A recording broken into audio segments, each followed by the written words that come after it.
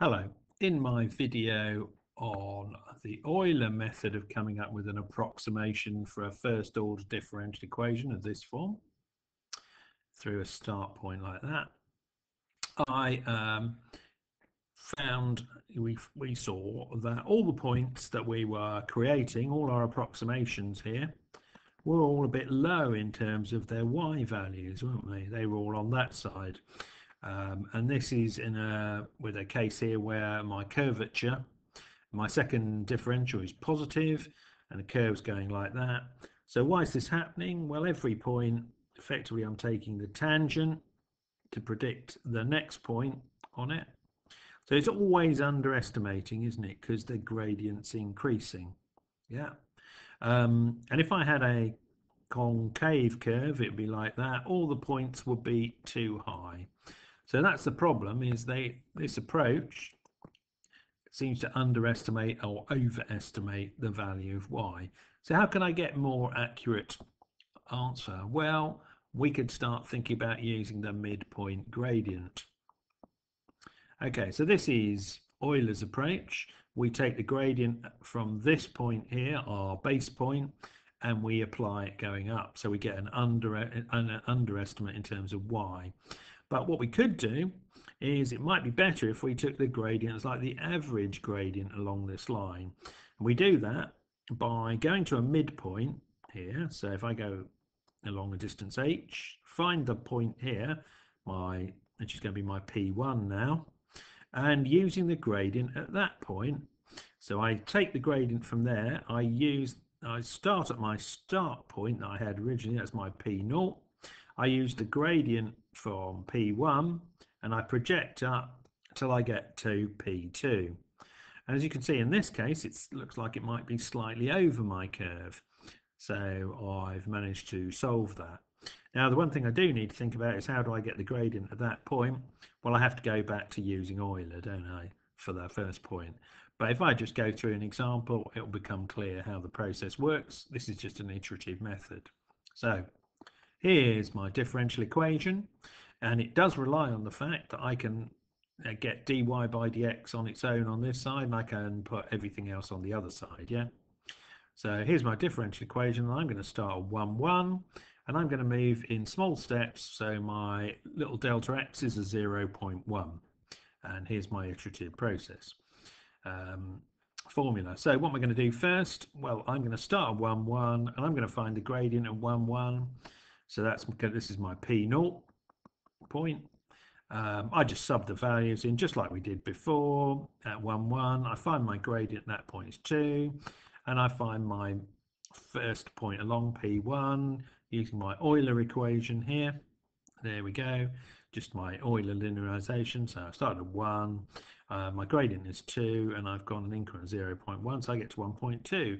So that's effectively the Euler P1, just like it was before. But then we start to change things. So I start at P1, and I want to now, I've got my P1, and I know my P0. I need to find my gradient at P1. Well, I've got my formula for P1 gradient. It's my diff equation. Sub the values in, and I get my 2.938. That's the same value we got for the Euler method. But now things change because I want to find what my P2 is. And I find my P2 by starting at P1 and using the gradient at P0. I use the gradient from P1, and I'm going twice the increments, aren't I? So I start at P1, my y value was 1.0, my gradient at P1 is 2.98, and I'm going 2 lots of 0.1. So my new y value is 1.5876. That's higher than it was from the Euler one. So there's my P2. And I can do the same thing again to get to P3. I find the gradient at P2, that's my midpoint, now going to be my midpoint. So I've now got a gradient at P2 as being 5.46. I want to find P3, so I need to find Y3, and I find that by starting at Y1 and using the gradient from Y2 and going twice as far. So that's 1.2 is my Y1 times the gradient, 5.44 times 2 times 0.1. So my P3 point is going to be 1.3, 2.2883, again higher than we got from the Euler calculation. Then I'm going to find my fourth point, stick my P3 into there. I'm going to find my gradient at 0.3, that's 13.67, and then I'm going to use my midpoint equation. So I start at y2, that's my first point, 1.576, and then I'm using my gradient from the midpoint and I'm going twice as far, and I get a y is 4.32. So that's my P4. So, and again, my y value is higher. So let's have a look at that graphically. Here are the points I just worked out. I've called them M here on my graph, and they're the red ones because they're my midpoint calc. So this little dot here is my M21. It's going to be the same as my E, my Euler point. Those two are both the same at this point. But look what's happening now. My midpoints are staying very close to my computerized projection, whereas my Euler points are drifting away, aren't they? So I think you can see that this is a more accurate method than Euler. So, and if they ask you in Excel to use the midpoint method, this is what you're going to do. Okay, so here we have a summary of the midpoint method. Remember, we're finding our gradient from our function, from our differential equation. There it is.